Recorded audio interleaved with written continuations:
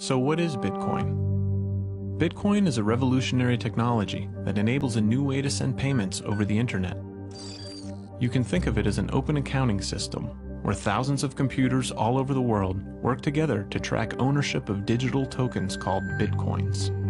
When you send someone Bitcoins, the transaction is broadcast to the entire network.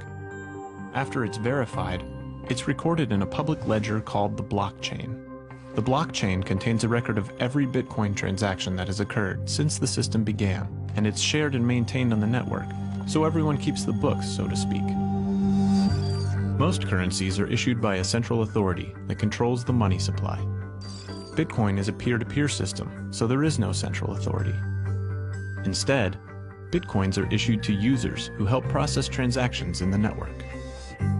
This is known as Bitcoin mining.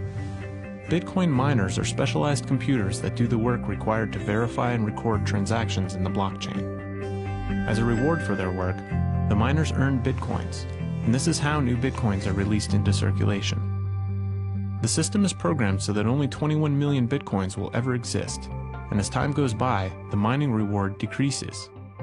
The result is a predictable supply that's governed by scarcity, making Bitcoin somewhat like a digital gold. It's the first currency of the internet, and everyone is free to use it.